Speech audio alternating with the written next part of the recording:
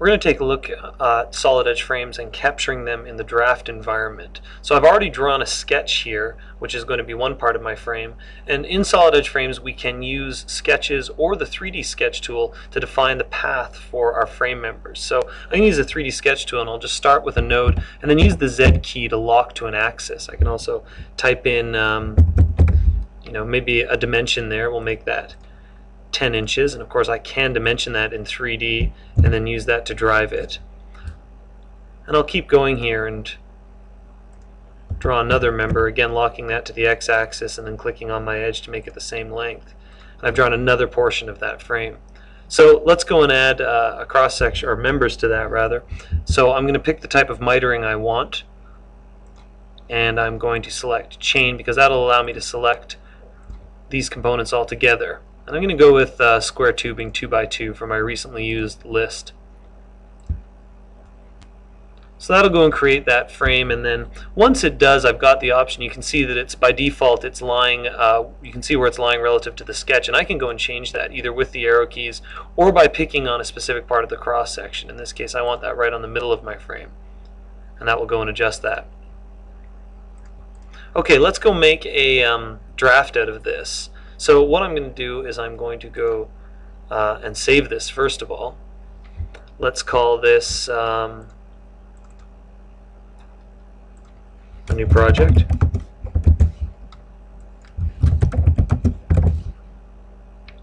And I'm going to go here I'm going to exit my frame environment and go and create a drawing. I'm using a quick sheet again, so that's very quickly going to create a diametric view of my frame, as well as a parts list over here. So you see that everything's been numbered. I can go and balloon these, and they will balloon according to the number in the parts list.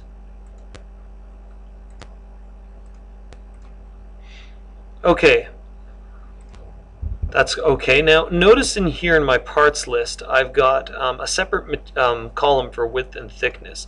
I'm just going to make some changes to that. Maybe instead of having those in separate columns, I want those all in the same column as material. So to do that, I'm just going to delete the two columns here and highlight my material column. Then go down and select width from my list, and instead of adding it as a column, I'm going to add the property to the column. Maybe put a separator in between and put in some text. I'm going to then add thickness in here. This is in fact my wall thickness in this case. And then we'll make my column a little bit wider. So you see what that's done is that's put all my material information under the same column. This is sometimes handy when you're dealing with stock. Now the other thing I want to do is I want to describe some of this mitering in here. We actually have the option of doing that in Solid Edge. We can go back into our parts list, and in the columns what we're looking for is miter cut 1 and miter cut 2. What that's going to do is add some columns that are going to show the angles of the mitering on those beams.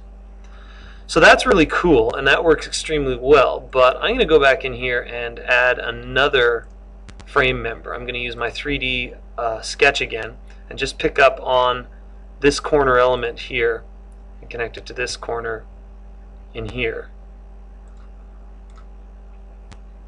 I'll then go make that as a frame. I'm going to select 1-inch square tubing this time.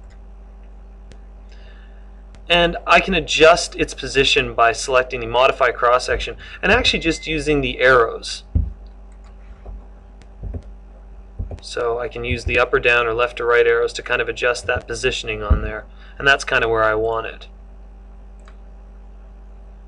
Now the trouble with this is that you see that mitering is a little more complex. It's not just a single degree, so the description I have in my parts list isn't going to cut it.